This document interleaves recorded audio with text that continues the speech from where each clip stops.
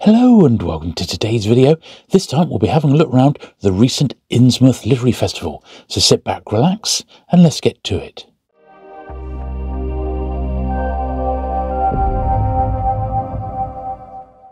Okay then, so before we have a proper look around the dealer's room, I actually went up to the festival, which is in Bedford, and I went up with paperback and science fiction and fantasy and horror dealer Dorset Bob, Bob and I got there quite early. There was hardly any traffic on the road, unlike when we actually attempted to get home. So we got up pretty sharpish. We were like the second people to turn up. So we were pretty much set up within about 15-20 minutes. So I took the opportunity to have a good look through what stock Bob had bought for this particular show. So obviously he themed it with the horror authors, Lovecraftian, and people like that. So we'll have a look through. And he had these were not fanzines per se, but digests and books about horror. Some fanzines, of course, there. So I thought we'd have a little flick through these before we had a look at his actual book stock. And we were in the dealer's room, and that was adjacent to the main hall where there were people speaking, and there were some more stalls, which we'll have a look at in a minute. There was also an upstairs area. There was a wargaming area. Fantastic. Incidentally, Bob brought along a few of his paperback bags. If you are after those, Bob sells us at £9.95 100, and you can have up to 200 for, I think, £3 postage, which is pretty good within the UK. So if you are in need of those, certainly I've been buying them off Amazon and they don't seem to have had any in for a long time. So if you're after any, just drop Bob an email and you'll see Bob's details in a minute. And as I've gone round the show and I've looked at people's stalls, I've tried to sort of zoom in on their contact details. So if you see something that you fancy, you can potentially go to their website and or drop them an email directly. So just bear that in mind.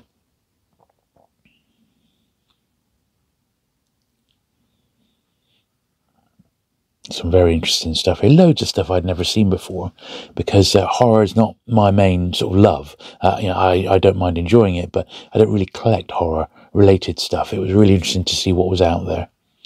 And there was all manner of things at this particular show. Lots of authors, self-published authors, self-published comic book writers and artists as well. Here's some of Bob's hardback stock, which he took along as well. So this is sort of on an end, and trade paperbacks, of course, this is on an end of his table, on a bookcase dedicated, and some vintage stuff as well as some slightly more modern stuff.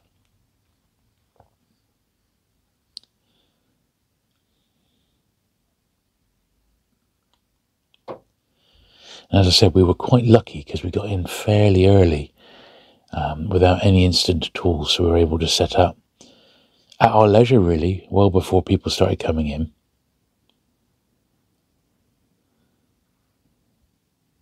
Parking was excellent. In fact, the venue as a whole was ideal. You could park, and have, I don't know, a 50-metre, less than that, trolley load in from the car park straight to the dealer's room, which is fantastic. So here's a look through Bob's stock that he bought with him. Now, Bob's stock does change. His next show is going to be the London Paperback Show.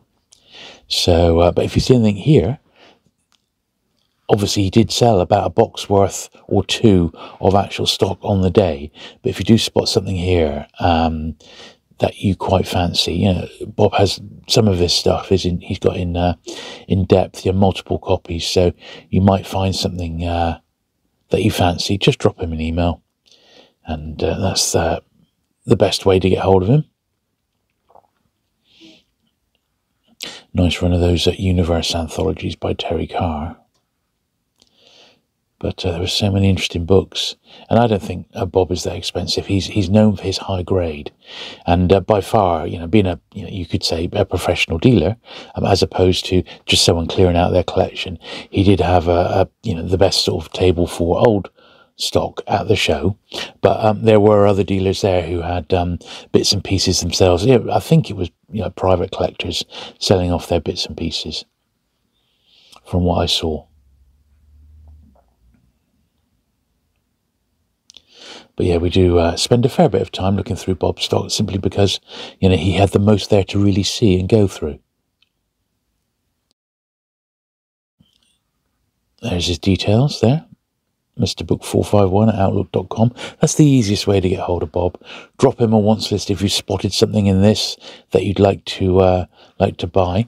Charles Stross was there. He was obviously the guest of honour at the show, and Bob brought along what stock he had and what he didn't sell.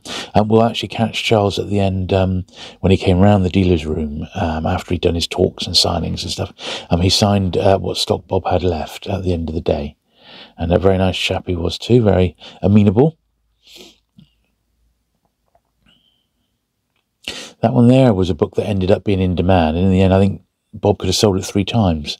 But yeah, I'm glad I pulled that one out because it's really interesting. You know, Sherlock Holmes, War of the Worlds. It's not something you quite expect, is it? But yeah, it ended up being quite an in-demand book at the end of the day.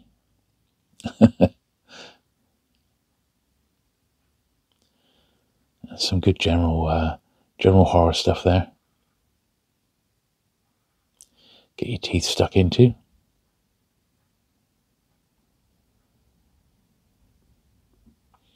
That's the reprint of that one, but £4 for the reprint isn't bad. It's a very expensive first Penguin, that one. It's, you know, probably approaching £20 now, maybe a bit more even. But a good old mixture of stuff. They weren't, it was sort of, Bob's stock was grouped together, but it wasn't strictly A to Z. I mean, it was too much of a job to get all the boxes A to Z, and they wouldn't stay A to Z either, as people pick stuff up and move it around.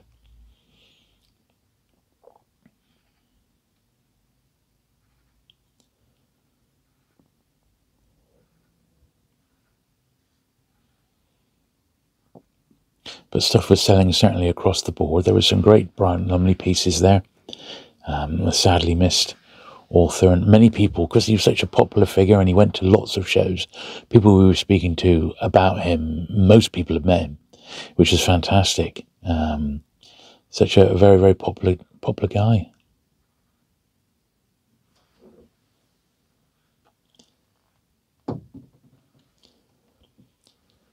So Bob brought along all his Lumley stock, I think, that he had to hand. It's an odd Ballantine, which I think I've got that one, so I didn't grab that one this time.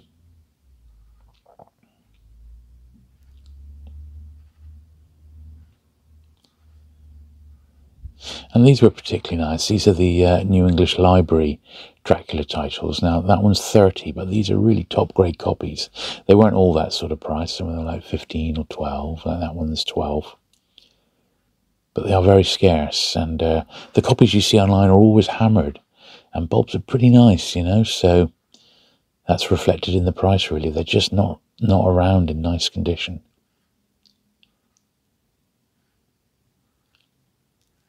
Keep your eyes peeled for those. Another amazing cover there that Bob was showing me there.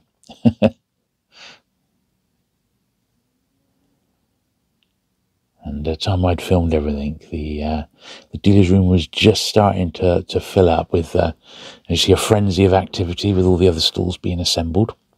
And we'll go around and have a look at those in a moment. And Bob also had a little run of the more modern Weird Tales issues. And these are like £4 a pop, which is very, very good. Once again, great authors inside. Tanith Lee, Brian Lumley, Stephen King was in a couple of them. So those were going out okay. And then a run of Phantasmagoria from Trevor Kennedy. Another great, I mean, is it a magazine? It was sort of borderline on like a trade paperback more than anything than a magazine, because there's an awful lot in there. And there's some good stuff. In fact, I've got the last 2 issues, which I must pull together into a video to review, because they're excellent. I've got those sort of waiting to be filmed. Bob had quite a run of Phantasmagoria. And this is just his little display behind the table with some prints, which are quite nice. You know, some of the more expensive paperbacks and what have you.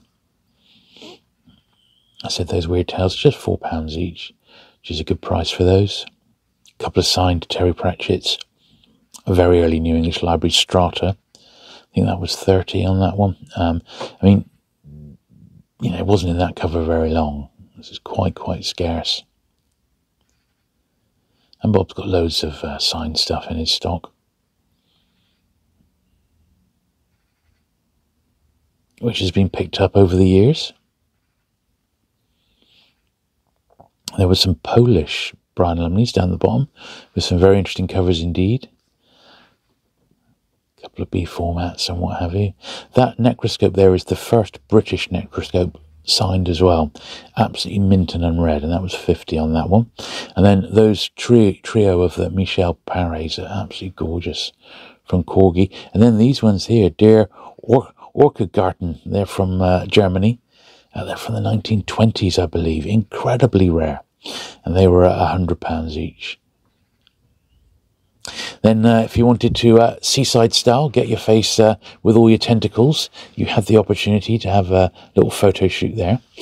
And then directly opposite us was Dave Bretsky and his partner. And she's a writer as well. And Dave, of course, edits and does other bits and pieces.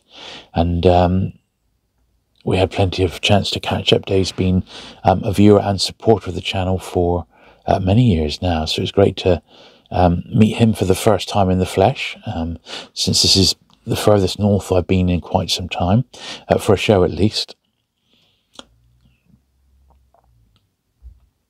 And David dug those fanzines out from his loft, which in the end, Bob took the remainder of that stock home with him. So if you see anything you fancy, once again,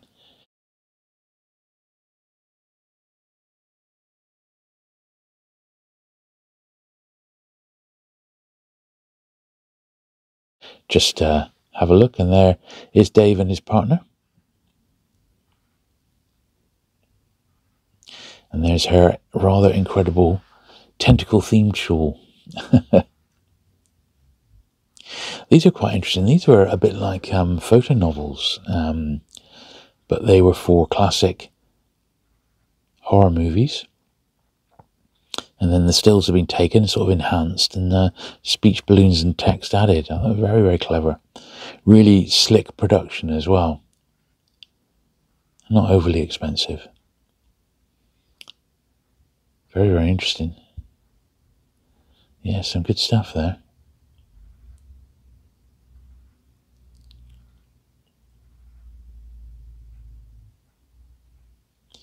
Edwardian Tales, I think they go into, they tour.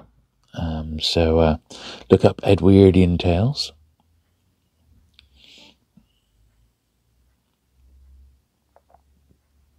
These are some of the authors who were there. Some of them written some of their own books, been self-published. And they're all, most of them were on hand. There's Bob talking to that author there.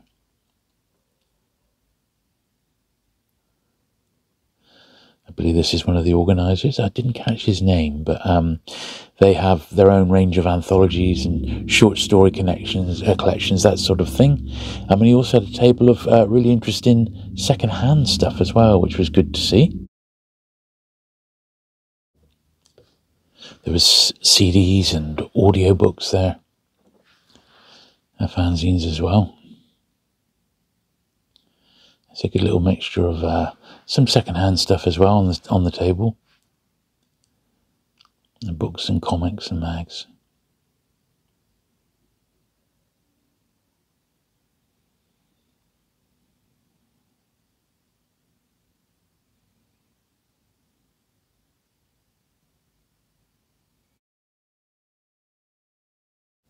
Recognise that one. It's quite nice. I have actually got that one. It's a quite nice edition of that.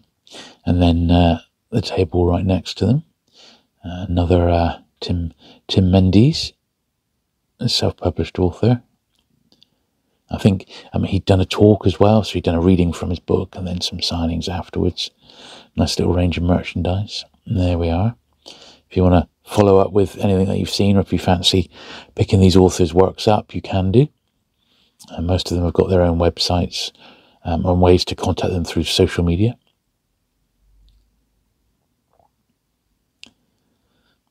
And more here again. T.M. Faulkner. So again, he's got his own website if you'd like to explore these a little bit more. Very well produced.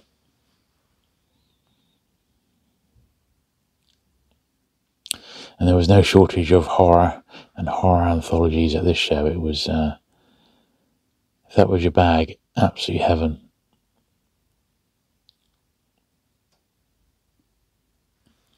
And Bob and I both commented how lovely everyone was. The attendees, the people with the stands, the organisers were fantastic. Coming round at regular intervals, making sure we were happy, and do we need another bottle of water and things like this. It was really good. They kept us topped up with little bits of cake from the baking stand, which we'll see a little bit later. We very much felt looked after, and that is unusual at a show. And certainly Bob said that he'd like to come back next year, if possible, if the dates are good.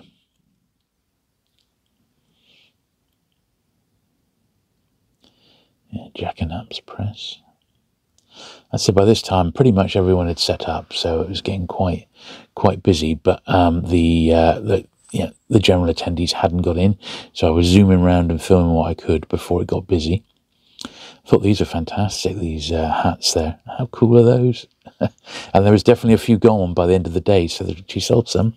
I thought they were fantastic. Excellent. The colours are brilliant. Very, very good.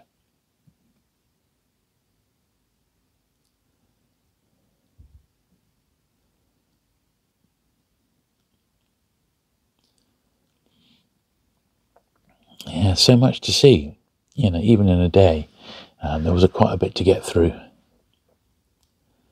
And as is often the case, when one of the guests is talking or presenting, then the dealer's room tends to go a bit quiet. But as soon as they finish, it gets packed and busy again. And that's very much how it was this time round.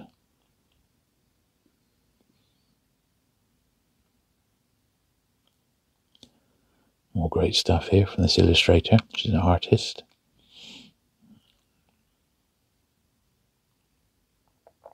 Some cool art and stickers and what have you.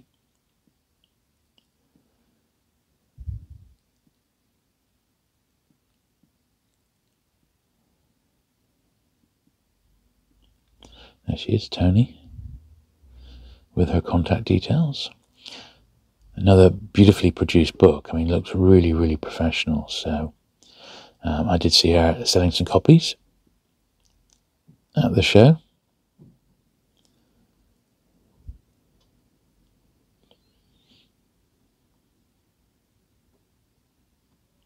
There she is, Willow Woods.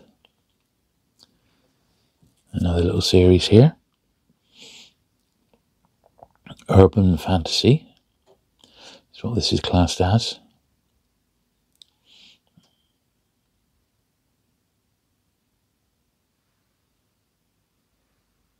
There's some more great artwork here. I thought, Trilby Black, yeah, author and illustrator. There's some good stuff, isn't it? High quality, this.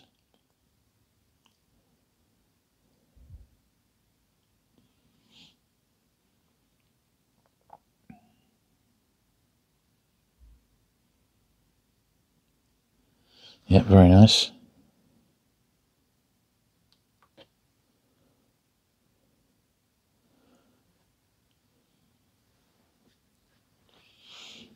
Yeah.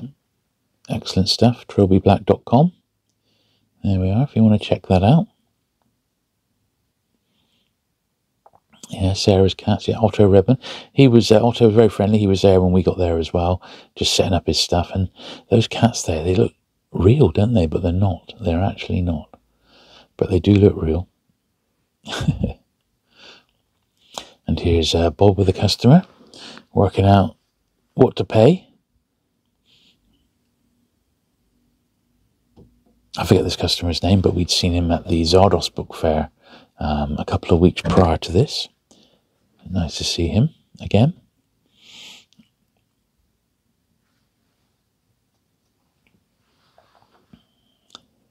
Now this is in the room where the speakers were, so this is slightly different to where the other dealers were, but this was like almost like the overflow. So there was some more authors here, and they were signing on their tables. There she is in costume as well. Alexandra Beaumont. And they had their fans. There's people there signing copies of their books.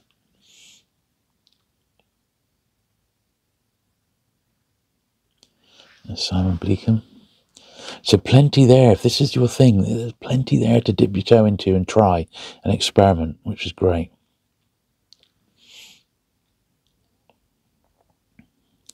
Just next to this stall, there was a stall with some fantastic comics, but they're a little bit too adult, even on the covers, for me to show them on YouTube. The whole thing would have just been censored out, but they were good all the same.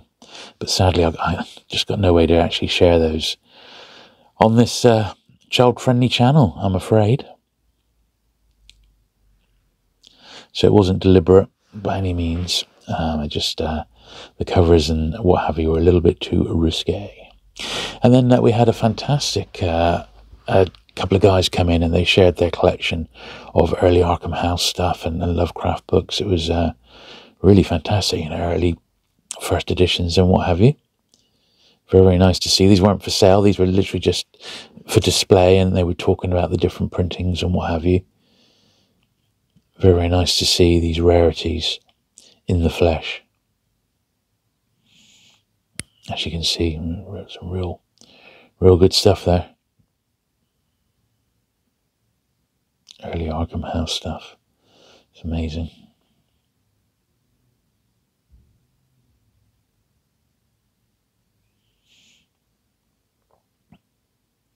Yeah, good stuff.